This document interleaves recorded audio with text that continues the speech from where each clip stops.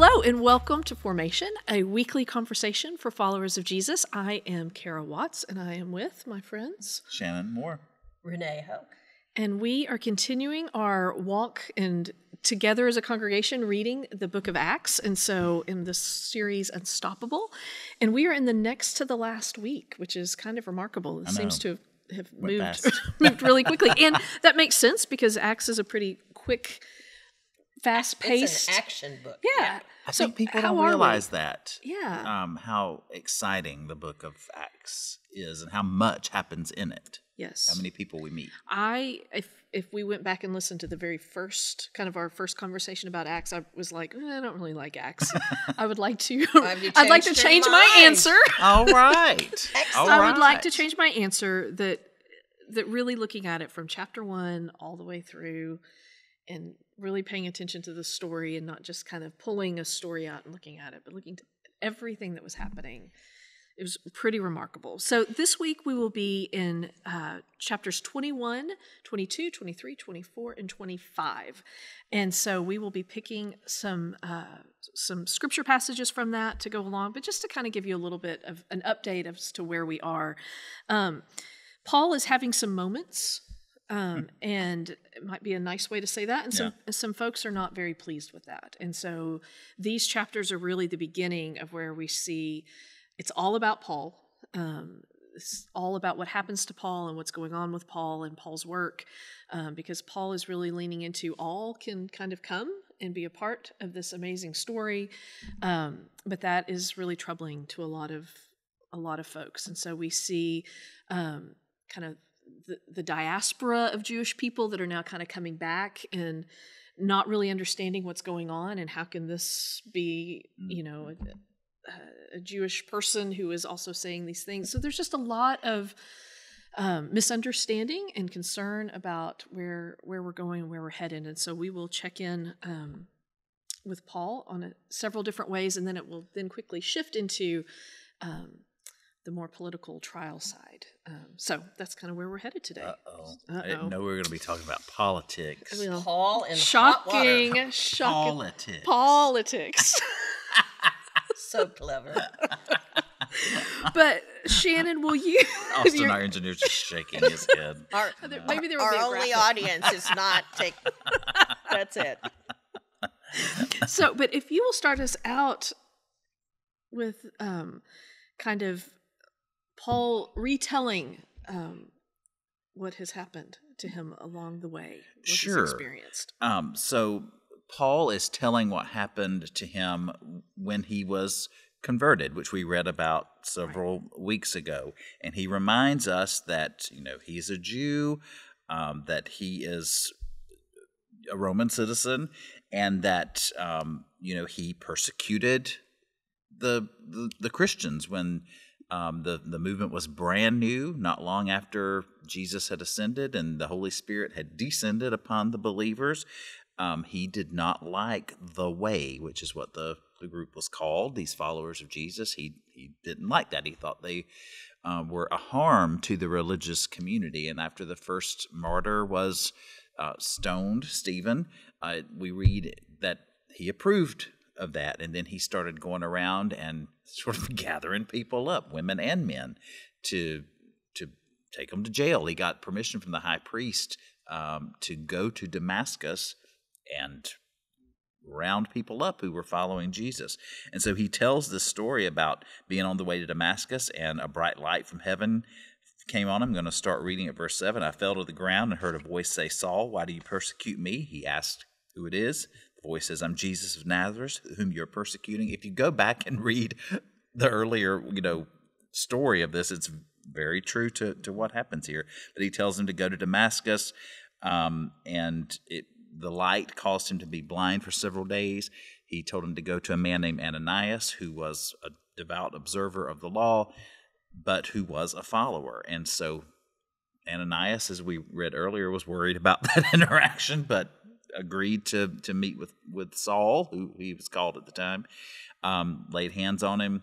He received his sight, and and then his life changed. He got his sight back. He became as fervent a follower of Jesus as he had been a persecutor of Jesus before. And then in verse 21 says, the Lord said to me, go, I will send you far away to the Gentiles. So that's kind of his story, his testimony of how he came to be where he is. Yeah, one of the in this amazing book that we received, That's right. a commentary that we received, it talks about the fact that when Luke is writing Acts, the things that are really important that he wants to make sure that we get are repeated. And so we will see this conversion story repeated, and particularly the parts that he really, really wants us to get. Paul is going to touch on those multiple times. And so those include, the lessons that he knows well, that he wants us to know well. And so that Paul is kind of this resurrection story as well. And he sees the resurrection story, that part of Jesus' life is important. He has this temple vision that really kind of upsets some of the Jewish leaders, because he's in the temple praying when he sees this vision of Jesus, but that's still, again, Luke's move to kind of bring us all into one group, to kind of help unify.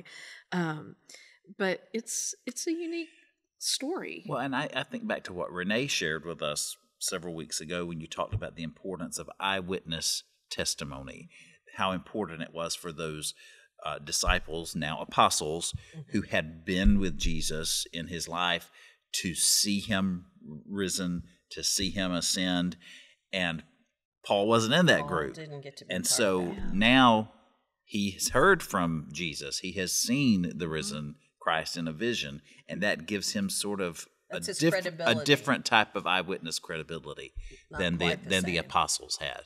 Yeah, it's an interesting story. And I love at the beginning when he starts out saying, look, I persecuted you. I was the one that was hurting you.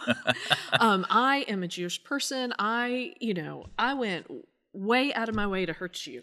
So in any conversion story, the worse you were before, the more power in the story, right? We all grew up in a tradition where if you wanted to make your living at speaking for revivals as a preacher, you had to have to be on Bourbon Street laying in the gutter, and then the light comes and you stand up. And so Paul is, this is a powerful conversion story. Well, and to make a connection with your audience, he's talking to people who are zealous for the law, zealous for God, and he said, I've been there. Yes, I was you. I've been was you.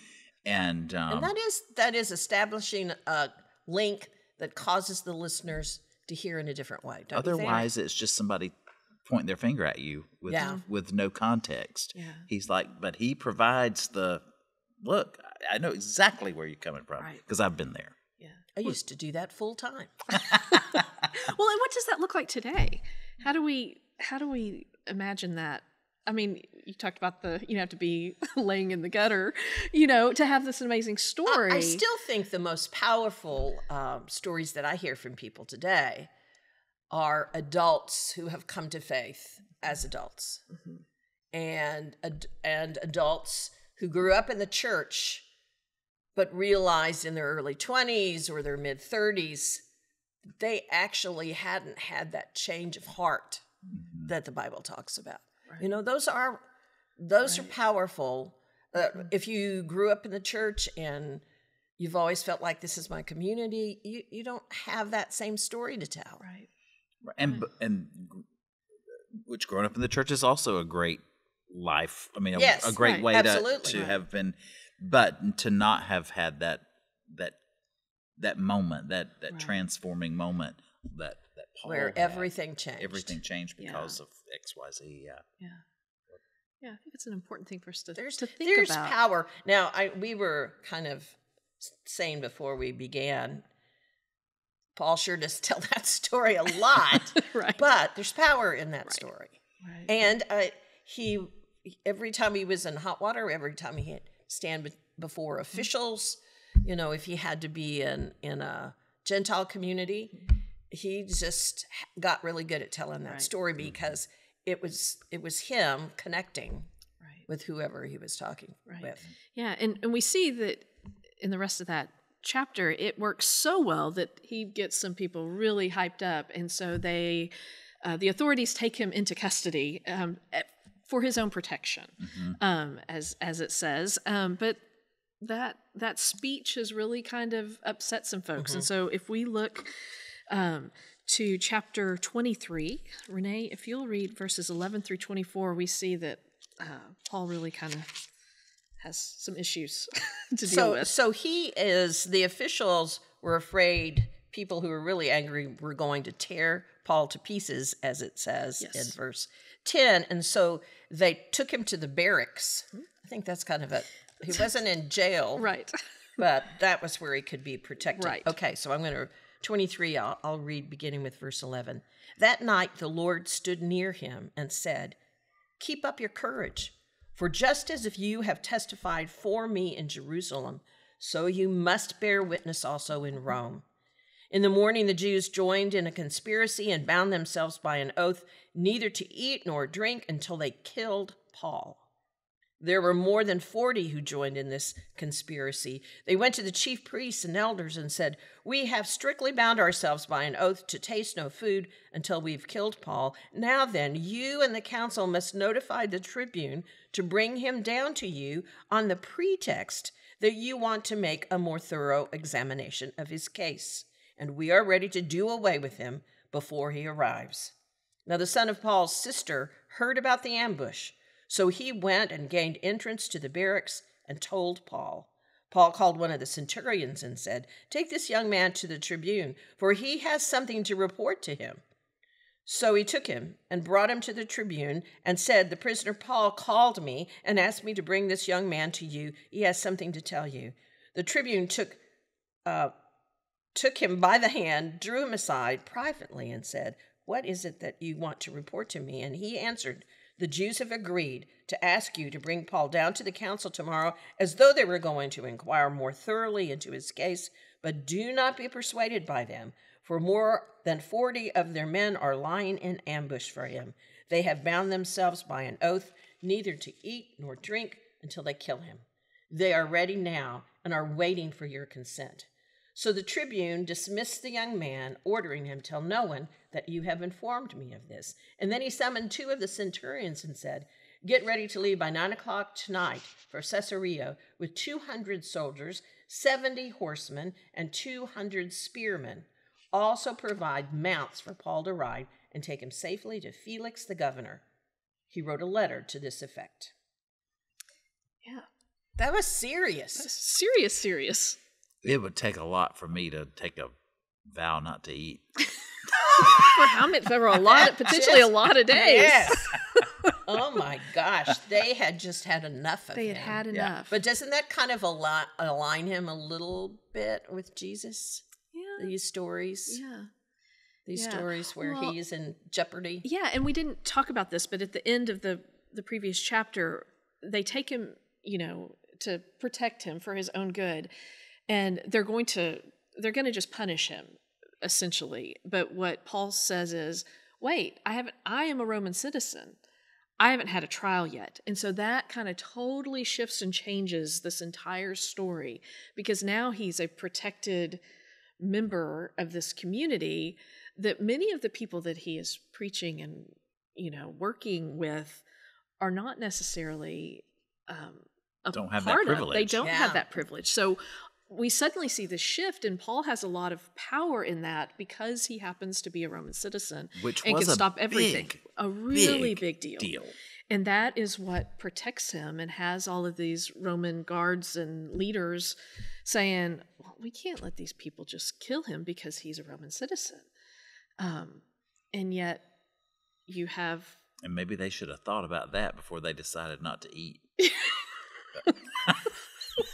Maybe They gonna be Paul should hungry. have brought it up earlier. Maybe so. I wonder why that didn't happen. He was saving it in case he really needed it. It's Yeah. his last resort. But it definitely shifts everything and changes, because now what we'll see from this point on in the book of Acts, it's all about Paul from here on out, but it's particularly about Paul as being a part of this political. Thank you for that. but part So of that thank you for that. story, and so it really shifts that it's not just not just this religious aspect anymore, but now we're seeing how these two things can Yeah. cross over and cause all sorts of drama. Who would have thought, right? Drama in the church? Drama in the church. But yeah, what's happening is serious. Mm-hmm. Yes. It is serious, and he is in danger, and yet he is being protected. And the story is really told almost like it's a documentary. I mean, it's really compelling the way it's laid out, and the twists and turns. Yeah, and It's that really good. and the nephew, like I love the nephew part who where saved the day. yeah, Yeah. who's like, hey, I've heard some things. Uncle Paul. I've heard some things. Perhaps you should A be nephew careful. saves the day. Yes. So we go from that, and we move on, and Rev Moore, if you will read in chapter 24, and we'll pick back up with what is going on next with Paul's testimony. Sorry, do you want me to read that? You can. It doesn't. Whatever you like. What verse? Well, I'll read it. Okay. 24. Chapters It 10 took through you too 21. long. Yeah, It took you too long to respond. I knew the answer. Here we go. When the governor motioned to him to speak, Paul replied, I cheerfully make my defense, knowing that for many years you have been a judge over this nation. As you can find out, it is not more than 12 days since I went up to worship in Jerusalem. They did not find me disputing with anyone in the temple or stirring up a crowd, either in the synagogues or throughout the city. Neither can they prove to you the charge that they now bring against me. But this I admit to you, that according to the way, which they call a sect, I worship the God of our ancestors, believing everything laid down according to the law or written in the prophets. I have a hope in God, a hope that they themselves also accept, that there will be a resurrection of both the righteous and the unrighteous. Therefore, I do my best always to have a clear conscience toward God and all people. Now, after some years, I came to bring alms to my nation and offer sacrifices. While I was doing this, they found me in the temple, completing the rite of purification without any crowd or disturbance. But there were some Jews from Asia. They ought to be here before you to make an accusation if they have anything against me. Or let these men here tell what crime they had found when I stood before the council. Unless it was this one sentence that I call out while standing before them, it is about the resurrection of the dead that I am on trial before you today. But Felix, who was rather well informed about the way, adjourned the hearing with the comment, when Lysias, the tribune, comes down, I will decide your case. Then he ordered the centurion to keep him in custody, but to let him have some liberty and not prevent any of his friends from taking care of his needs. Some days later, when Felix came with his wife Drusilla, who was Jewish, he sent for Paul and heard him speak concerning faith in Christ Jesus. So we have Paul saying, how on earth are you trying me here? Mm-hmm. I have done. How did we get to this point? How did we get to this point? And later we see that, in fact, Felix says, you have done nothing wrong. Mm-hmm. Which is also Right. like Jesus right? connection. Yep. Exactly. Yeah, the official says, Yeah. I see nothing wrong here. And I like Paul demanding, let my accusers be here and let Right. them explain this to you. Otherwise, this is not really Right. So he's speaking up for himself. Yeah. He's very eloquent. He is very eloquent. And just the ability to say, here's where I have hope. You know, I think Mhm. I like that. I have, especially. yeah. I have a hope in God. Yeah. Yeah. And I was, ceremonially clean. I didn't do anything wrong. I worship the same God I've always have. Right. It's just they don't like that I talk about this resurrection, this sect that they call, as they call it. Very interesting. Yeah. I'm very glad that I wasn't named Drusilla. That's not a good. I'm a little sad that you aren't. There's some good biblical names for women, but not Here are my Drusilla. friends, Shannon and Drusilla. Drusilla. Oh my gosh. No offense to any of you who may be Who may named be Drusilla. named Drusilla. That would Sorry. be a wonderful, wonderful name as well. But yeah, but we just continue to see Paul stand up for himself when he's speaking with He seems with to crowds. be at his best Yes. when the heat is turned up, don't you think? Yeah. I mean, he really he evaluates the situation. He speaks. Well, I think that speaks to his faith Yes. and the Right. power of the Holy Spirit that has filled him since his transformation, since his what's the word I'm looking for? His Conversion? Conversion, Yeah. yeah. He doesn't do anything he doesn't fear. halfway. Yeah.